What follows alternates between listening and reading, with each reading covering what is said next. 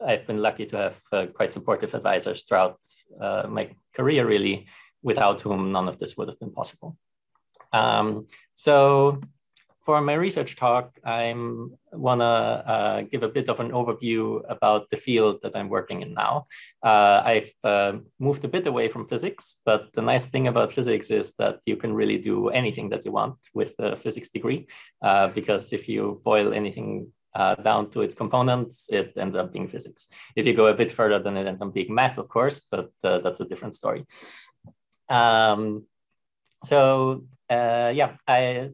The way I got here is that after I did biophysics in Linz, I did bioengineering during my doctorate. And so now I'm continuing in this sort of combination of electrical engineering, biology, biophysics, with work on organs on chips. And my talk is going to introduce what organs on chips are, one example from my own research there. So what's the motivation for doing organs on chips without really knowing at this point maybe what they are? So it comes down to this, that for many things really in medical science, we need to understand human biology.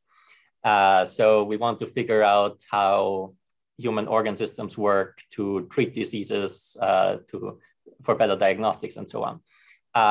But the way pharmaceutical research and biological research mostly works is that we need to use model systems, because humans, we don't like our brains cut into, or our other organs really. So instead we have lab animals and cell culture models. Now, animal models are nice in that they have these whole organ systems that interact with each other just like humans do, but ultimately they aren't obviously humans. So there's just some very basic differences in how organs are organized. The second option is to just have cells in these plastic petri dishes where you can have human cells, but it doesn't really look like an organ anymore.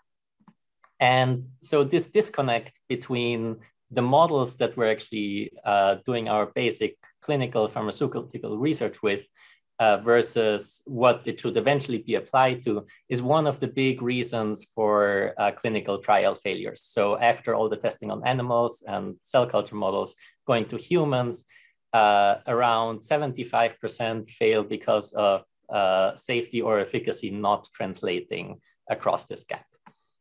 And this is where some new technologies are trying to bridge the gap. The first is so-called in silico models, which is using computer modeling to use existing knowledge about existing drugs to predict what might happen. Organoids and some advanced cell culture models. And lastly, organs on chips, which is what I'll be talking about. So organs on chips are supposed to combine a number of things in a single package.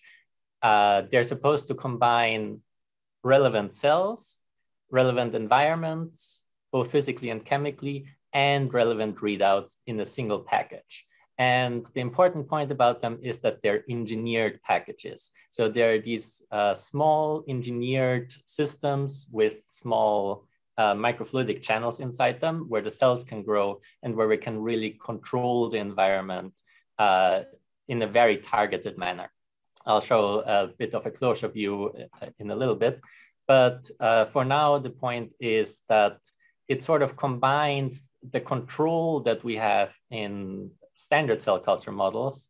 So placing cells exactly where we want them and placing exactly the right cells where we want them with some of the complexity that we have in actual animal models.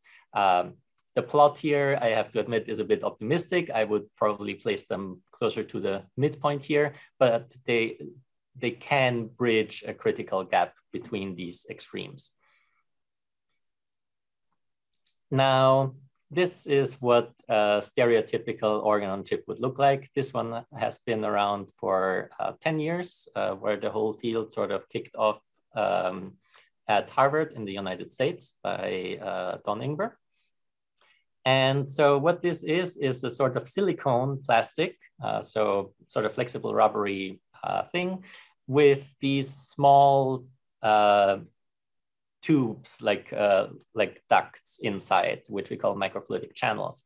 So here they're filled with colored liquids just so we can see what that looks like.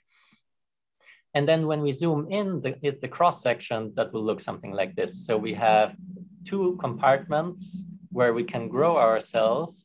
And so in this case, in one compartment, we would have cells from the human gut. And on the other side, we would have cells from human blood vessels. And there's a membrane in between, so we can actually put them there without the whole thing falling apart. But they can still interact chemically and even physically by interconnecting like they would in a human body. And so what this is supposed to model is the human gut, of course, and specifically with something like this, we could study, for instance, how well drugs get absorbed in the human gut into the bloodstream. And then you can imagine having another one like of these, just instead of gut cells up here, you place lung cells, and you can study how well a medication passes from the bloodstream into the lung, for instance, for COVID treatment. That's a very big question, and they've actually looked at that with these devices. Now, my specific work is trying to address a few open questions in this field to really move it to the next level. First, using better cell types to get better disease models, because a lot of the modeling right now that's happening with these is using healthy cells. So we can study things like drug transport, but there are not very many examples of being able to actually study diseases like Huntington's. People have recently shown that we can actually have a model of that in one of these organ on chips to see how cells from a Huntington's patient specifically respond to medication and so on. The next parts are a bit more on the engineering side. So the materials that we make these devices out of, there's a lot of room of improvement. Most people use the same one that I showed you, the silicone rubber, but there's some engineering reasons to try to avoid that. Ideally, we also want to see what's actually going on inside these things as the cells are growing and interacting, which would make it so we can do dynamic studies, seeing the time courses of drugs and so on. And that's very difficult with current designs. So by placing sensors in there, that should actually be possible, right? Because as you know from your phones, sensors these days can be really tiny things. So if we also put them in these microfluidics, then we can get continuous monitoring of what's really happening in our cell models. And then the last big question is, of course, extrapolating the data we get from these devices, the in vitro data, to what happens in vivo. And there's some, there's really now the phase of this field where we can see that, yes, we can actually translate what these devices are used for into clinical practice, and so sort of fulfill the promise of why the whole field was conceived. So on the cell biology part, as I said, we want really functional cells that sort of recapitulate what's going on inside us humans. And the best answer in most cases, or well, in many cases anyway, for this is induced pluripotent stem cells. So where we take skin cells from healthy humans or from patients and then reprogram them to become stem cells that can afterward become any type of cell. So we can generate endothelial cells, which is sort of the lining of your blood vessels, and all the support cells that interact with these cells, because current approaches, often you have only one cell type, but as I said, we really need to look at the interactions that go on between all these different cell types, because that's what's actually happening in our bodies. And you might notice that I'm talking mostly about the brain, which is, that just happens to be the focus of our lab here. And I think it's the most interesting organ anyway, but the same ideas apply to really most other organ systems that we have. This is what my specific organ on chip looks like that I created here in Stockholm. So it sort of has the same general geometry as the one I showed you earlier. There's these microfluidic channels in there that are,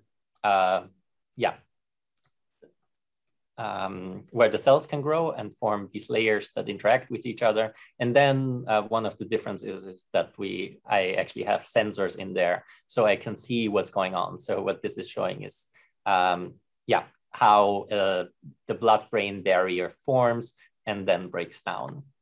And this is what that looks like. So the purple cells here are the endothelial lining, so the actual wall that protects your brain from just anything coming inside, and like disease agents or also medication. It's a double-edged sword. Is very tightly is very tight and really trying to protect your brain there. So that those cells in purple, and then in the sort of green bluish color, we have the support cells that can interact with them. And then the sensor gives us this data where we see how the barrier is established. And then importantly, what happens when we apply different treatments. So usually when you don't have sensors, you would just look at the whole thing maybe twice, once here and then once here, and then compare the differences. But you wouldn't really know that much about what happens in between here. What we can do with the integrated sensors is that it's just very easy to follow the whole time course and really see the dynamics of the system. So we can more closely study the dynamic processes, because usually when you're actually taking medication, right, you're not constantly dosing at the same dose throughout the day. It's actually, it's the case if you're maybe hanging on an IV drip of something, but most day-to-day medication just doesn't work like that. So we usually have some time-dependent phenomena that we would like to study. And so, yeah, organs on chips these days is really a rapidly growing, exciting field, bringing together aspects of engineering, biology, and many others. And so I always find this sort of interdisciplinary work really exciting. And it is also actually solving a clinical challenge and seems up to the task. So we can model different functions of the blood-brain barrier and show that it behaves pretty much the same as in humans, as it does in our organs on chips. We can study how drugs pass across this barrier, and the metabolic response of these cells is something that I've been focusing on. Disease models are now starting to emerge. There's still some challenges, of course, but yeah, that's why research is interesting, isn't it? So with that, I am open for questions.